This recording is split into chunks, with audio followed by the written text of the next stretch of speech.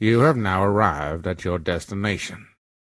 Luke, this is such a joy to do. I heard so many great things before the show. I so enjoyed our chat before the show. So thank you so much for having the time to come on the show, and I really appreciate you joining me. So thanks, Harry. Thanks for having me.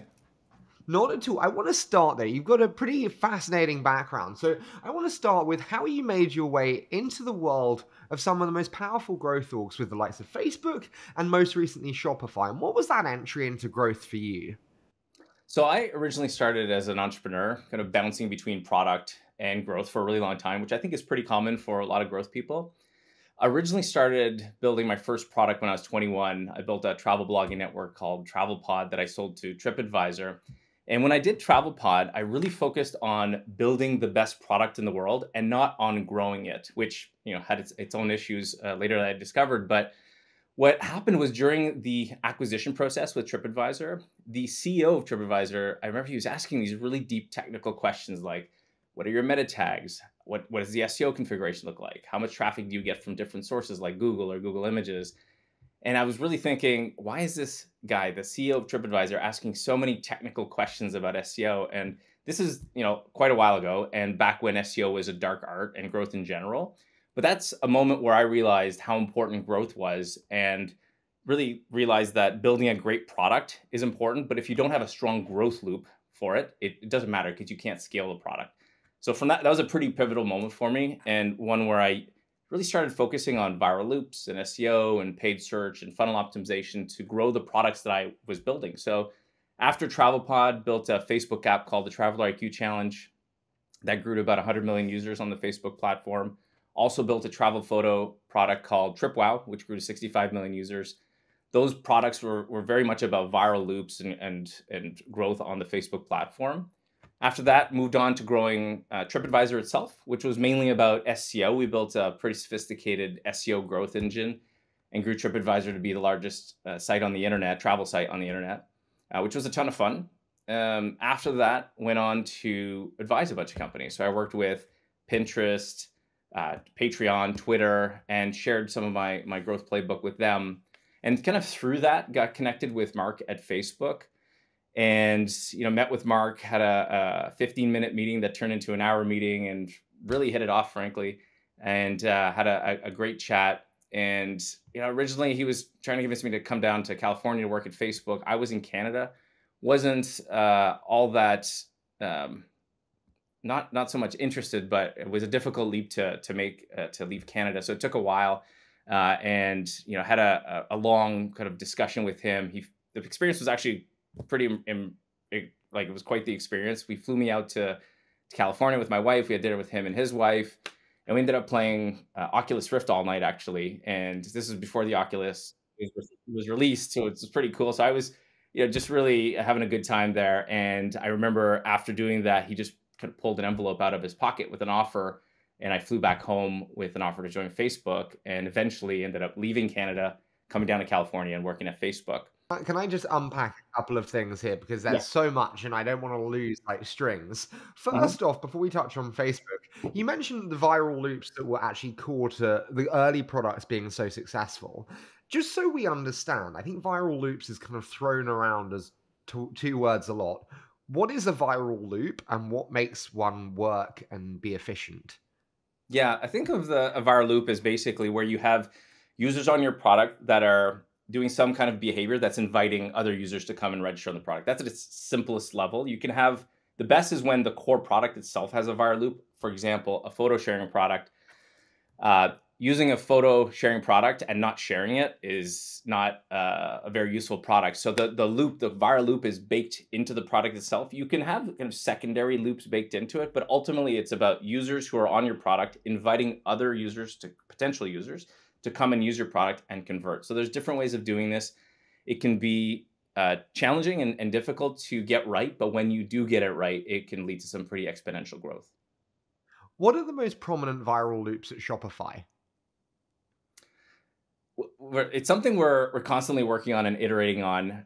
One of our best sources is through recommendations. Our merchants love Shopify and they mention Shopify to their friends, and other merchants come in and join through that loop. So we're we're always iterating on making it easier for merchants to do that. But it's because we have such a great product, and one of the highest cited reasons for joining Shopify is that somebody had recommended them in, that it's, again, it's kind of part of the core product where it would be hard to do if you didn't have a great product. But so for Shopify, it's we can start off that great baseline, and it's an area we're constantly iterating on.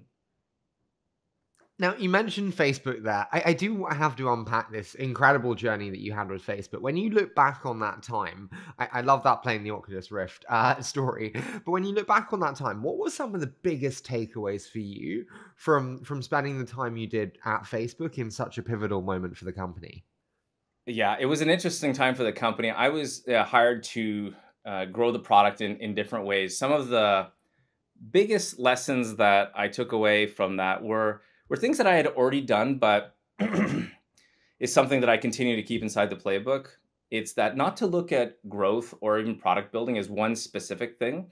To grow your product, you can look at it in terms of SEO or paid loops or viral, but it's also about M&A and building entirely new products. So, for example, I had a variety of teams at Facebook, but the one that was the biggest win for us was building Messenger Kids and engaging an entirely new segment of the population, and by building this kind of safe family messaging product. So it's about thinking about growth broadly, and really thinking about all the different ways of growing. I'm totally with you there. Can I ask, when you think about also the advising that you said there, you mentioned some of the companies you've worked with, from your Patreons to your Quoras to your Twitters. When you think about commonalities between what made them so good, are there commonalities that stand out to you when you reflect back on those experiences advising them? Yeah, I mean, there's a few things that come to mind. The probably main commonality would be around where advising a company where there's a lot of success with the product and where there's a good engagement, is that when the growth teams themselves are very curious and very humble and open to being wrong, which is not the case for all growth teams, but certainly when you have an advisor relationship with a company is very important. And some companies have done extremely well with this. And advising actually growth is an interesting thing where it may take 15 years to learn something and 10 different experiments, but you can communicate it very quickly. So it's a unique relationship with a company, and the ones that I've seen work the best, the commonality would be teams that are just constantly questioning assumptions, open to being wrong, very curious, and that's something that I've seen work really well. I think the humility that comes with that understanding is also just in a mutual understanding of what growth actually is. And it means a lot of things to a lot of different people, I think. So if you were to kind of put on like a fridge magnet, what is growth? How would you define growth today? Just so people have a shared understanding. Yeah, it kind of goes back to my comment from my takeaway from Facebook. I start with the outcome. What is it that you're trying to do? What is the number one metric or activity you're trying to create as an outcome? And then it's all the activities and all the different approaches that can lead to that growth. So I don't define growth very crisply in terms of it's this one thing. It's basically whatever it takes to move that one metric you're trying to increase. So I know it's kind of a broad answer, but it's the reality, and it's how I've approached growth in general. No, listen, I love that, but I'm going to pretend like you're my advisor for a hypothetical startup in this conversation. I get you. So it's about moving that one metric. Luke, how do I know what's the right metric to choose? This seems like an awful lot of pressure. How do I choose the right metric, and how do I know that I've got the right North Star? Yeah. I mean, you ultimately want to find the one that has the highest impact for the company. That'll be different in each case. So for Facebook, it was daily active people engaged on the product. At Shopify, we care a lot about getting as many merchants to be as successful as possible on the product. So it comes down to, how does the product work? What's the most important lever? And then making a very opinionated decision over, this is the one thing that matters. And this one thing, if you get right, the flywheel that it kicks off will lead to a lot of growth in the right ways for the company. So how do we think about attacking that in terms of the growth teams? Because the other big question I find is, like, do you integrate growth teams into product teams, into marketing teams, or do you have standalone growth teams like you had at Facebook? How do you think about advising founders when it comes to standalone versus integrated? Personally, I find that it works best when it's standalone. It really comes down to who you're able to hire to bring on the team and the skill sets that person, because that's the constraint. The constraint is going to be the who can you find to lead the team who's epic, and what are their strengths, and how can you build around that person. That's generally how I start. But I do find it works better when the growth org is standalone, and that you put as many functions as possible within that growth org.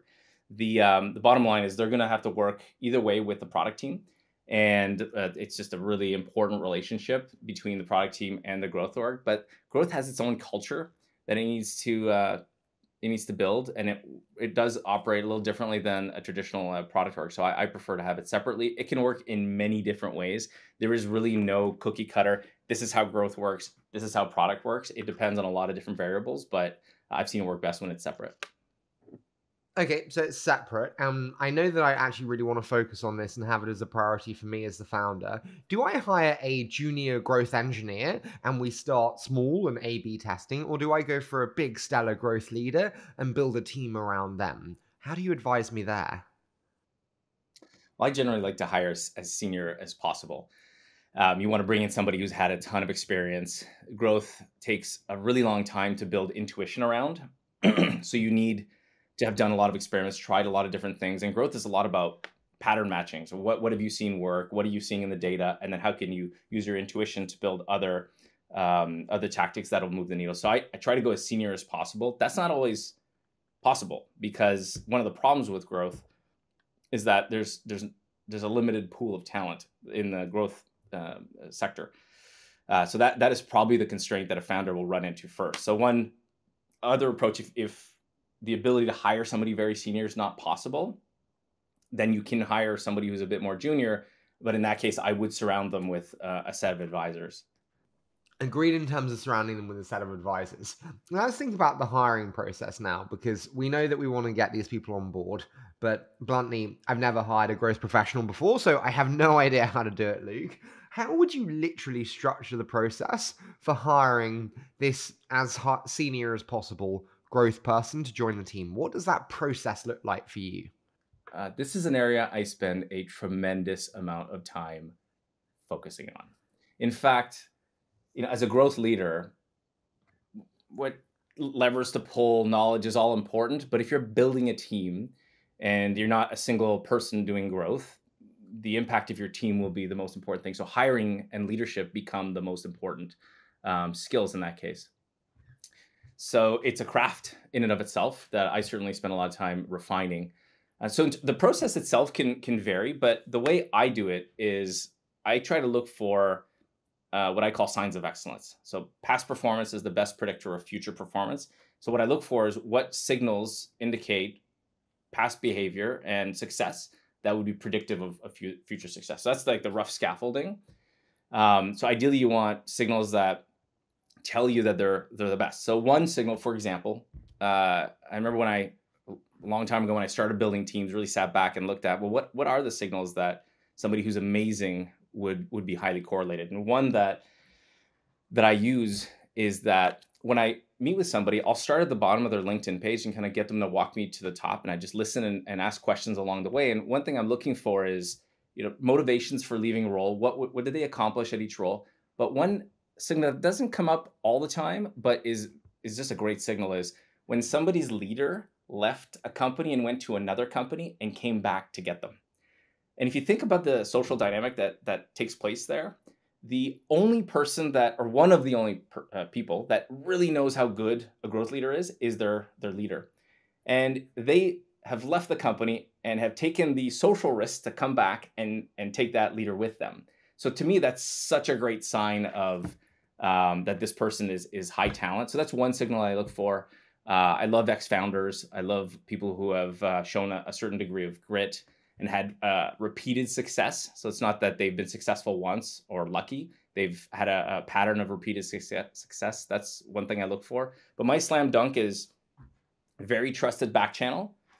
Somebody who's recommending this person that I'm evaluating without any caveats. I do find when a recommendation comes with, they're great, but you have to be careful because sometimes people are trying to tell you something without maybe telling you the whole thing. So great people usually come without caveats.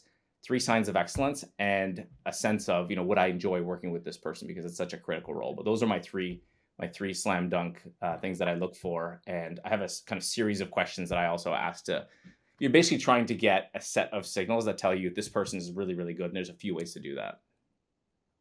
Well, what are those questions? Because my trouble here is like often people work in Facebook's growth team, and clearly it's a fantastic growth team and it achieved a lot, but I don't know the difference in attribution between individual and team. What questions do you deliver to really tease out individual performance and quality of candidate?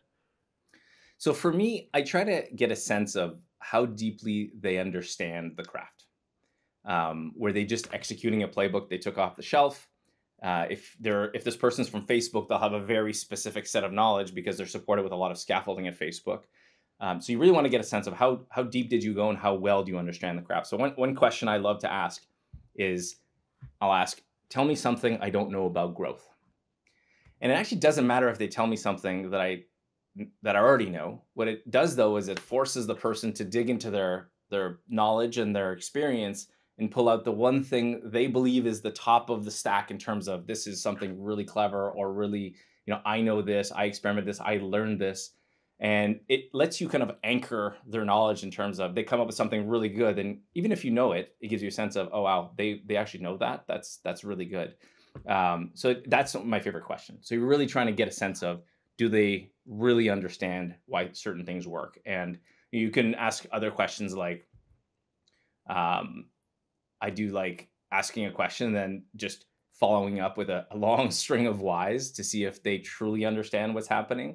And that'll give you a sense of, how quickly does that fall apart? If you ask why and, weak answer, like, can you go extremely deep down the knowledge stack to see if they understood it? And to me, that differentiates a good growth person from a truly exceptional growth person, somebody who understands all the levers, because that deep understanding is what will let you use your intuition to launch new experiments and drive new growth without having to run another set of experiments. You can use that intuition to drive an experiment that 80% will work because you truly understand the mechanics of the levers. Totally with you in terms of really digging deep on the why. In terms of the actual process, again, I have no idea. So I find this candidate, I have the first interview. They seem good.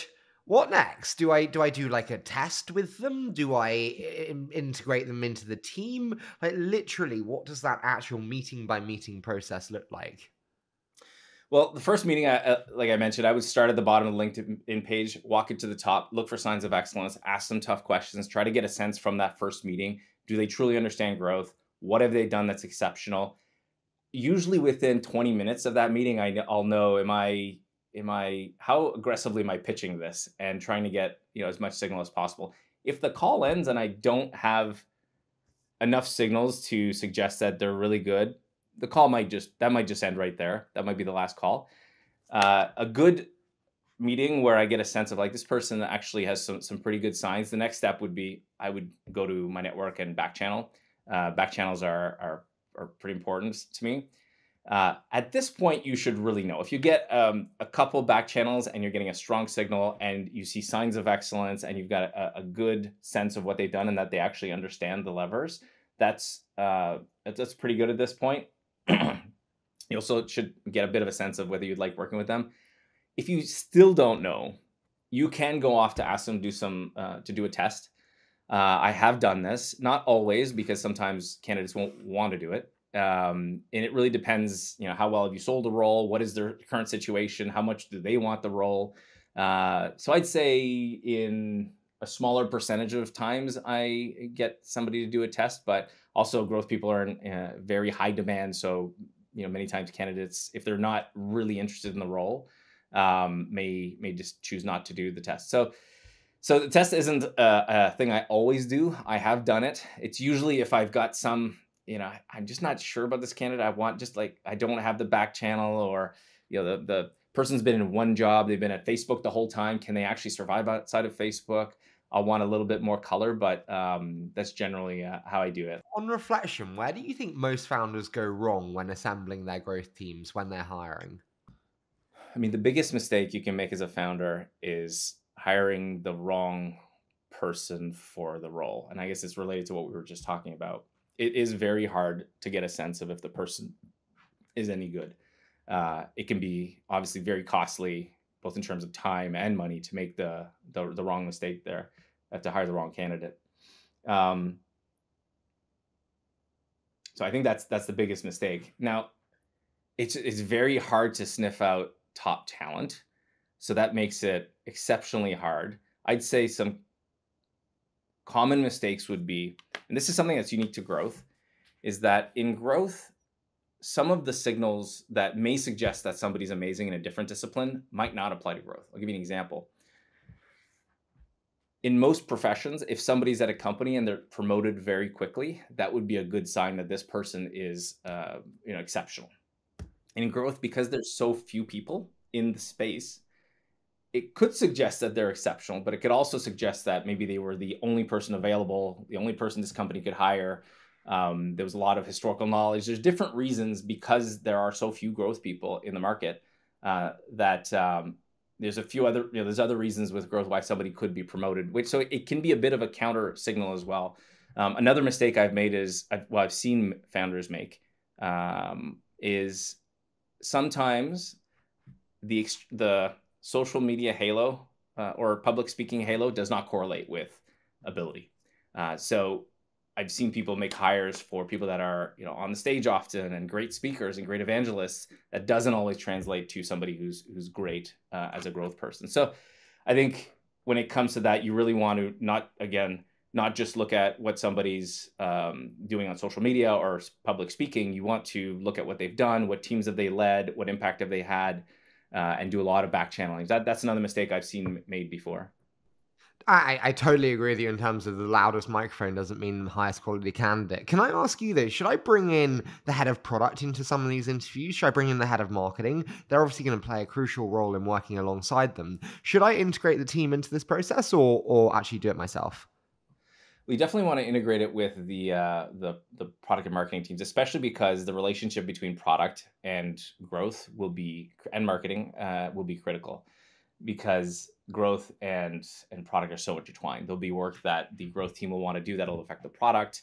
There'll be work that may potentially, if it's done the wrong way, negatively impact each other's goals. So that relationship needs to be super tight. The relationship between the CEO and the head of growth and the head of product, especially the head of product and the head of growth, are two of the most important relationships. Can I ask, as a founder, what can I do to make that relationship between my head of growth and my head of product? What can I do to make that as tight as possible? I think bringing them into the interview process and making them part of the selection team is a good start. Making sure that these two individuals have to be meeting regularly, have a good understanding of each other's goals, and work in a very kind of collaborative way. It's a bit of an art. I don't think you can kind of tell both people to work well together, but having them work closely together, be aware of each other's goals. As a growth leader, should I push for growth teams to be included in all product reviews? I've seen it work so many different ways, Harry. I've seen it, in some companies, yes. In other companies, no. It's worked well. Why did it work in some companies and not in others? I think in some companies, it depends on the way the company's structured, how teams work together, how cross-functional the products that are being built are, like how integrated into the rest of the product it is. Yeah, I've seen it work both ways. So if you can carve out surface areas, and I think this is important. I think ideally you want the growth team to own all of the surfaces that matter the most to growth. That's the ideal state. Senior leader, multi-disciplined. They know how to do engineering. They know how to do growth. They know how to do product, and they have ideally all these functions, these surfaces as part of the growth team. So they don't need to sit inside of another product team's reviews for any work happening at that surface, because they own the surface. Where that's possible, where you can actually carve it out, that's very important, and that allows the teams to run independently very quickly. So there's less of a sitting on different teams' product reviews in that case. Where the surfaces are all owned by a product team, then yes, the growth team should be very embedded and reviewing all the work that's being done. Question for you, and sorry, I'm really asking the tough ones. I'm just too interested. Growth teams often go into code bases, tinker around, A/B test, and then fuck off. Like, how do you ensure that growth teams have the ability to test and iterate without pissing off growth teams, without pissing off engineering teams building sustainable, reliable, durable code? So there's a few ways. First, if the relevant surfaces are owned by the growth team, that becomes less of an issue. And then ultimately, it's through a collaboration with the product team. So, at Shopify, we work very closely with the product team day in and day out, and make sure we have we have reviews across both teams where there's overlap, and we involve them as part of the process for the build, so that we make sure that there's trust being built. It's when there's no trust that the whole thing falls apart, which is why it really comes down to keeping different teams involved, keeping them in the loop, building trust through making sure you keep different teams and different priorities in mind, and you're not just going in and lowering the quality bar. That's a common, I think, failure state, where you build something that moves the needle, but the quality is terrible. It looks awful. It's bad for the other team's goals. It's bad for consumers. That's a failure state for growth. So there's a few ways to do this, but ultimately it comes through with relationships and trust that are built through working together and just showing this ongoing ability to build products in ways and growth optimizations in ways that doesn't affect other teams negatively. Luke, how do you structure growth reviews? Who sets the agenda? Who's invited? How long's the meeting? How often are they? Help me understand what a growth review looks like and what a good one looks like. This is something we're always iterating on. We tried a variety of different. It depends on the size of the team as well. I mean, a growth review is not really needed when you're maybe a 2-person growth team. But ultimately, you want to look at, and it also depends at what stage. If you're at an early stage, you want to look at just get buy-in on, hey, here's the kind of work we want to do from a growth optimization perspective. Does that make sense? We call that the proposal stage. And then when everybody's aligned, then we do a review around the metrics, the opportunity size, and make sure that we all believe that this is building the best thing possible. And then so there's kind of an evolution of growth reviews. So they're not all made the same way. Ultimately, they should be very driven around metrics and opportunity size, and also a strong conviction around what we think will work. But it really depends on the stage of the review. Okay, so we have a project and it hasn't gone that well. How do you, as a growth leader, prevent morale deterioration across the team when a project doesn't go to plan and it doesn't work? Well, one project not working doesn't generally tank morale, but it's when there's like a series of them. So there's a few things that are important, and I've seen this in a variety of different areas, especially with new products that are looking for that growth lever. Because you can go through a period of just iteration and learning. So there's a few ways to do this. I think one is you do need a culture of grit. You need to have strong leaders that can keep the team together through those phases. I think it's important to celebrate all of the wins, even the smallest of wins, and to really focus on the learnings, even though it might take a while to unlock certain levers and you have to have that grit to get through it through a series of failures. But reframing, it's not so much a failure, but if something didn't work and you've learned from it, that is also success. And you have to talk about it that way, recognize it that way, and build a culture that celebrates that. So I think there's some strong leadership required through those phases. But I do think it's important not to frame failed experiments as failure, as long as you're learning and it leads to an unlock that's even bigger. And that happens quite often. How long should one give new projects before determining whether it's a success or failure? You never want something to be too long and it drawn out, but you also don't want to cut something off before you have enough data to know whether it's a success or failure. How do you think about enough data to determine conclusion? Talking about projects, not people. Either or. I mean, let's do both. Okay. So projects, when you run out of 6 months is a good chunk of time. If you're not exiting 6 months with a sense of, okay, we have some levers, we see line of sight into some levers that could move the needle for an individual product or project. If you can go 6 months without any hope or inspiration that something's working, that's probably a sign. It can be longer, but generally 6 months is probably a good milestone. even if it's not about unlocking the growth, but just having learnings that are suggesting that there are better wins to come and giving you hope. In terms of people, I think within 3 to 6 months, if you have a new leader coming in, they should be able to demonstrate something that gives you a sense of whether you made a good hire or not. We like to say that the best people come in and leave an impact crater when they land. So they get hired, so everything around them gets better. So within, frankly, 30 to 60 days, you should have a sense of whether you made a good hire. And they've either hired in their best people. The best people become kind of talent magnets. They pull in the best people with them. Within 3 months, they should have an early win. The speed of experimentation should increase. So within the first few months, you'll get a sense of whether you've made a good hire or not, and it should be pretty obvious. What are some big red flags in those first 60 to 90 days? If that's like the things that they could do well, for me as a founder hiring my first growth leaders, what should I be nervous about or look out for? There are many. The two that come to mind would be, first is speed. I think is very important in growth. The cadence and velocity that you can experiment in and push new code out and run things is very highly correlated with your ability to be successful. So if I'm not seeing the speed and progress within the first few months, I would be, or hearing a lot of excuses, I would be pretty nervous. That would be a red flag for me. And you've kind of hinted at this a few times earlier around product teams working with growth teams and how do you structure them and have them working together. Because of how cross-functional growth can be, if there's tension in the first few months between either the teams or the new growth leader and the product teams, that's a red flag, and that can go sideways pretty quick. So I'd look for early tension. How are the relationships working out?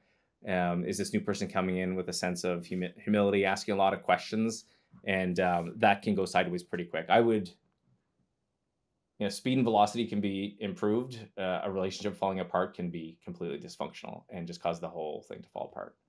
What's been your biggest challenge in scaling the growth org at Shopify, Luke?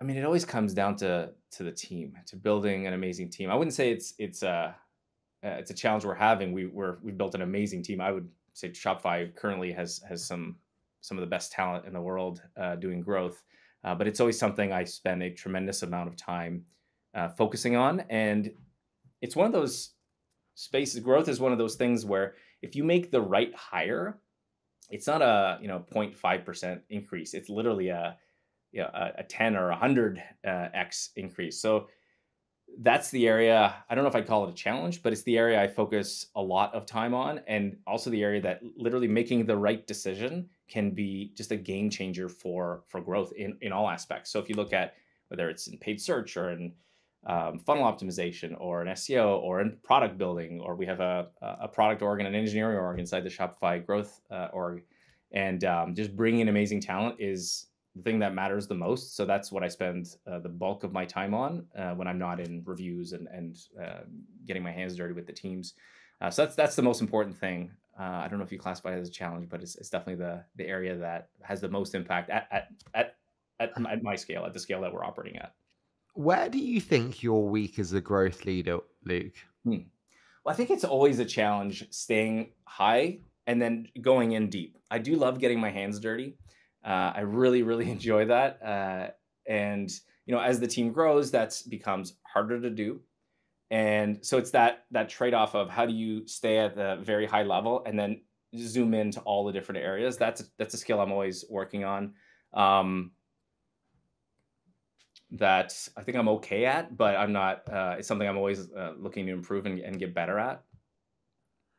Yeah, I totally agree. I think with founders, actually, for me, the best founders have the ability to move from the 5,000 put meta vision to like last Wednesday's Facebook ad spend and how it converted. So I totally agree with you there. Can I ask, when you think about getting, no, sorry, you go.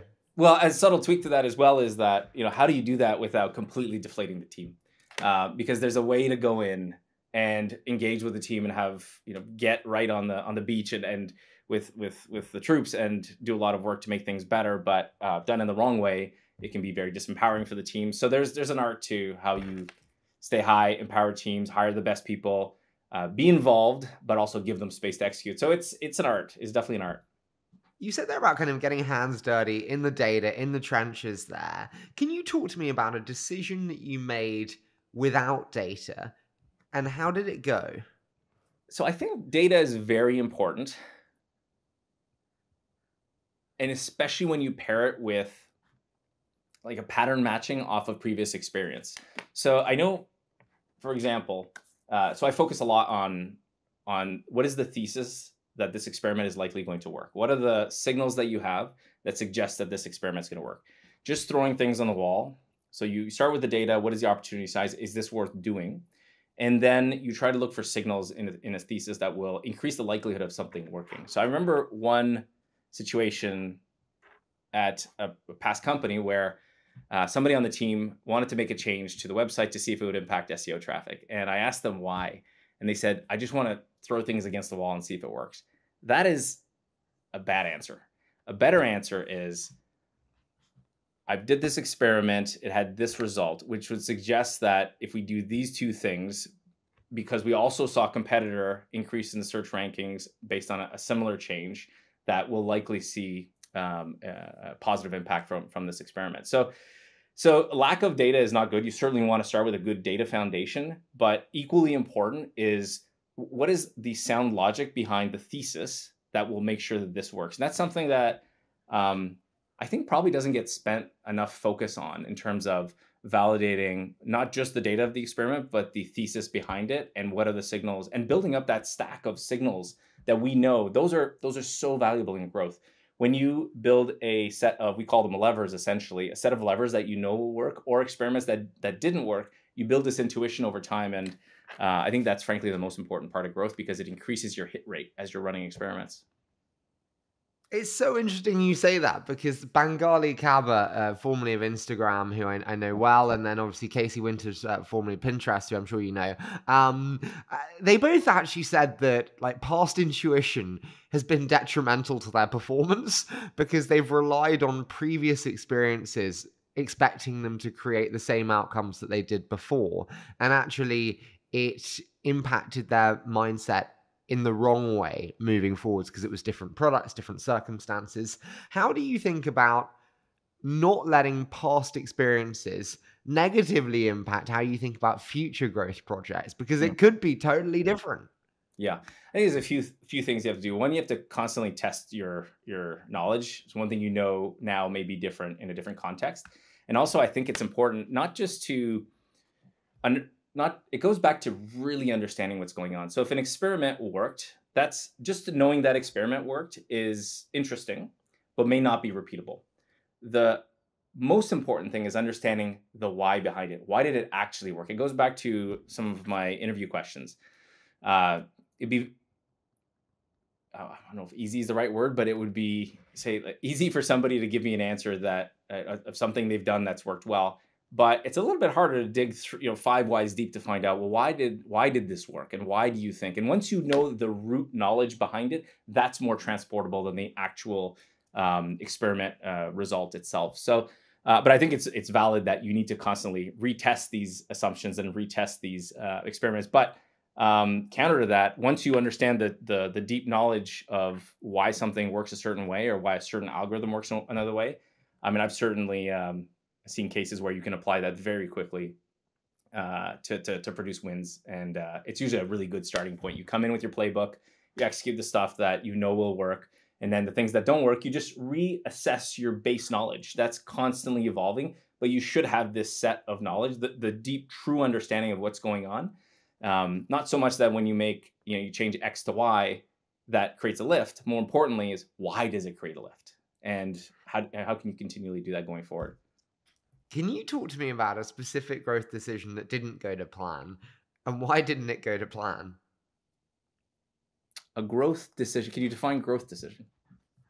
So it could be we decided to focus on button color changes, or we decided to focus on a specific referral program for LATAM, and actually we got it wrong. It could be we decided to implement a Twitter recommendation for usernames, where we suggested your username and we thought that would reduce friction and barriers to entry. And actually, it didn't. It just created usernames that people hated. Um, Yeah, uh, I'm sure there's tons. Like, because it's usually, especially at the beginning when you start a new lever, there's a huge failure rate. So when we were working on TripWow, this viral photo sharing product, one of the things we learned was that it was a viral loop, but also it was a consumer product, and like most products, whether it's SaaS or consumer, the funnel really matters. And we spent a lot of time reducing friction, which is a common growth approach. You want to reduce friction and you want to increase motivation. In fact, that's one good mental model that I like to think about products through, is that how do you reduce friction to use the product, and what is the intent of the user coming in? What is their motivation to use it? And those are two levers you can play with. What I found was that we'd run a series of experiments to reduce friction from the sign up page, from the home page. And that had originally at the beginning had a lot of impact, but you basically bottom out. There's only so much friction you can reduce until it just stops having impact. So and to answer your question specifically, I think we did 7 iterations of the homepage, and after 3, we saw a lot of impact. But then there was very much diminishing returns to whether it's button colors or changing the UI or adding free to the button. You get to a point where you've just removed enough friction proportional to the intent of the users coming through, and removing more friction is not going to move the needle. So that's actually a good, going back to lessons learned from historical testing. That is one lesson that I think is important to take forward, which is there's a bottom to how much friction you can remove from the flow, and you can spend a lot of time doing experimentation there that doesn't move the needle at all. I totally agree. I actually had Scott Belsky on the show say the devil's in the default when it comes to product and growth, being just accepting what is where the devil lies. And I don't know, I ruminate on that because I'm like, well, users like what they know and they like consistency. How do you think about that devil in the default in terms of kind of product design and growth understanding? I interpret that, I think, in a few different ways. So I'm not sure what he was getting at, but I mean, certainly defaults for a product can have a massive impact on growth. Depends on what you're trying to achieve, but removing friction and defaulting user behavior through an interaction with a product will have a big impact to how the product grows. I'm not sure if that is exactly what he's talking about, but No, I get you totally. I do want to dive into my favorite though, Luke, which is a quick fire round. So I say a short statement and then you give me your immediate thoughts. Does that sound okay? sounds good. Okay, so what tactics have not changed over the last 5 years in growth? There's a lot that haven't changed. They've changed a little bit, but they're still valuable. So one is certainly SEO it's changed a lot, but it's still a very big fire hose of traffic and conversion that you can get. So SEO is a good one. I think like the tried and true funnel optimization work, or just product optimization of making a product easier to use, getting users to a delightful moment in the product as fast as possible. Those principles haven't changed, and that's something that, even though some of the channels have changed, doing work to optimize onboarding or exit flows, that type of work is still very very valuable. And then, paid channels in general have become more important because a lot of these surfaces, a lot of these engines like Google are moving away from showing organic results and showing paid. So paid search, for example, works very well. And it's still a very large channel that has to be part of anybody's strategy.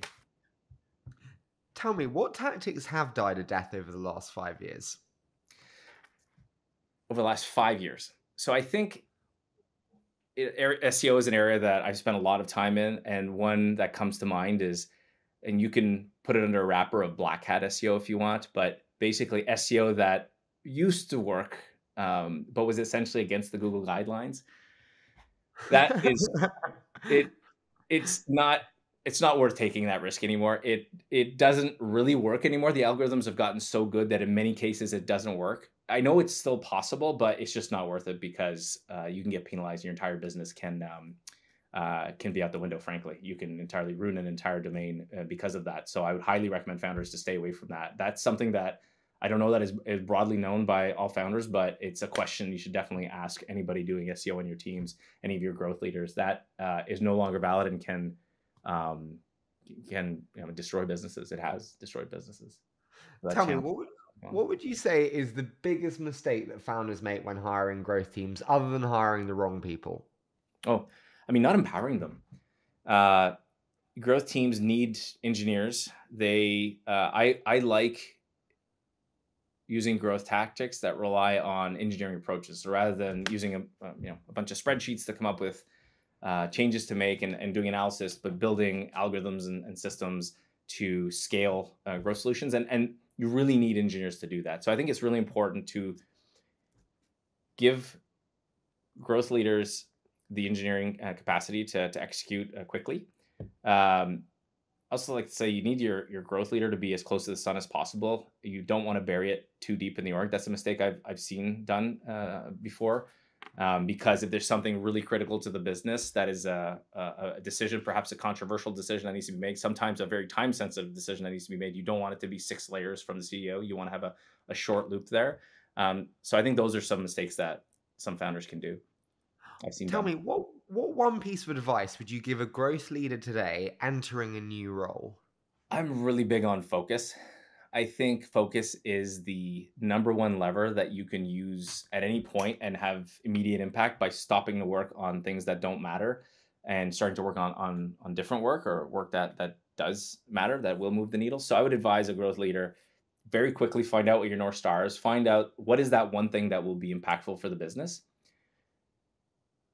Get everything on your team rallied around that North Star, and then stop doing all the things that don't matter. That is to me, that is the most important thing, because it will increase the likelihood of having the right kind of impact very quickly. And growth is something that can touch and move every lever and every metric in the company. So there's always this demand for, hey, can it grow this part of the business or this part of the business? And deciding which area that will be focused on and that the teams will focus their energy around is extremely important, harder than it sounds. And I think an important part of leading growth is probably saying no, once a week or at least once a month to something that doesn't align with that North Star. So it's very quickly determine the North Star, rally the team around it, and start showing wins as fast as possible.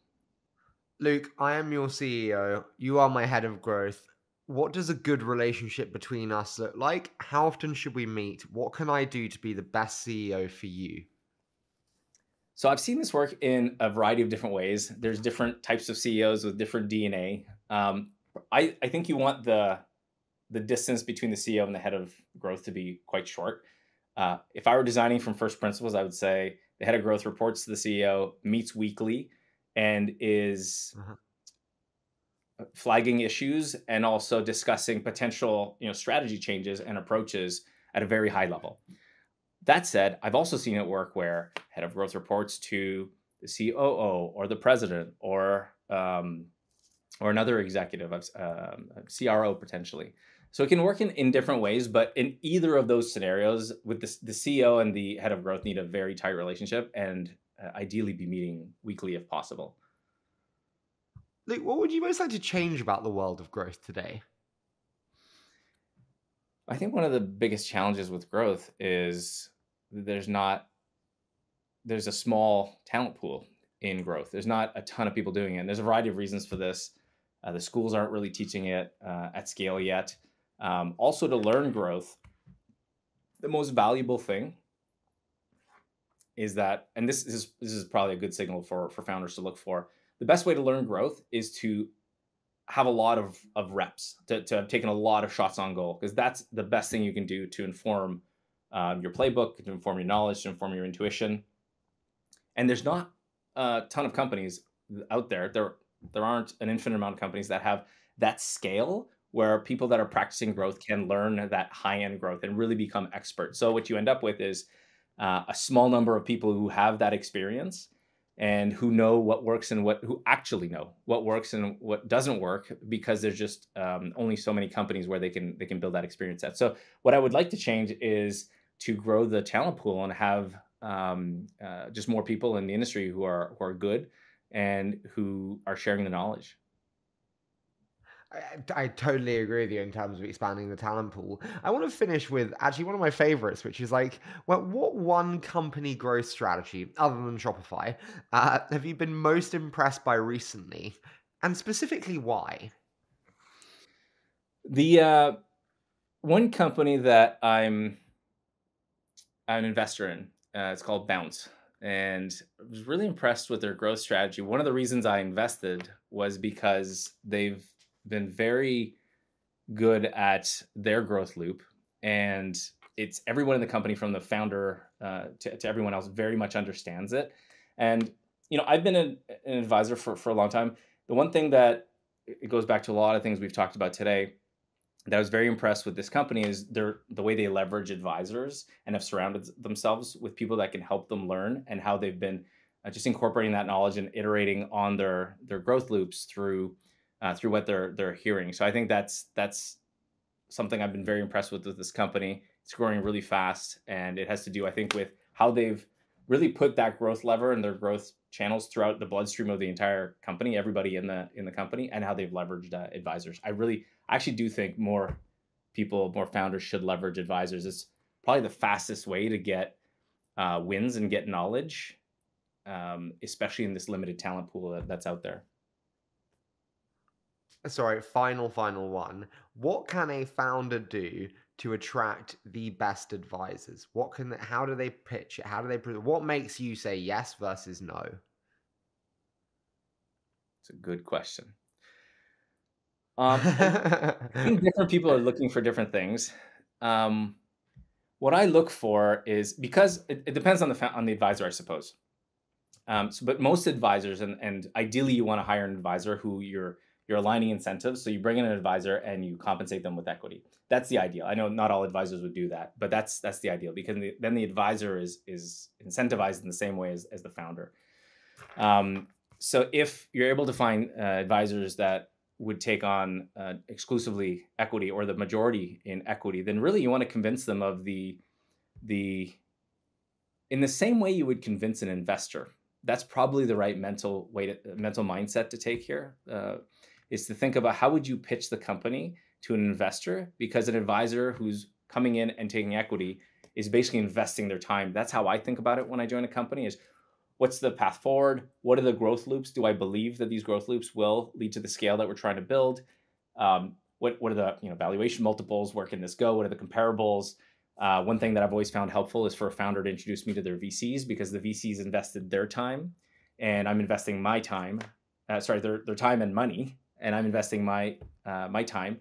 And the logic that a VC and investor would have taken is very similar to the logic that I'm using. So I'd say a founder, introduce them to your top VCs, and basically pitch to the advisor the way you would pitch an executive coming in, and to an investor who's putting their money in.